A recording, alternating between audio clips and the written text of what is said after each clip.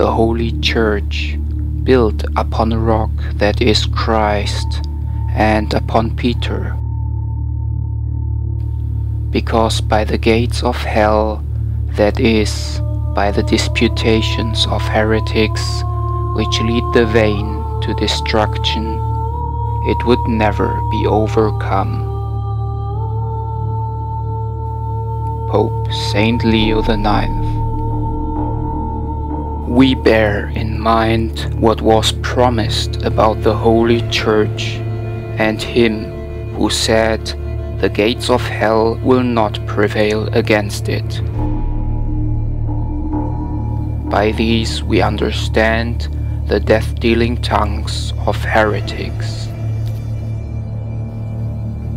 Pope Vigilius, Second Council of Constantinople. Wisdom may fill the hearts of the faithful and put to silence the dread folly of heretics, fittingly referred to as the gates of hell.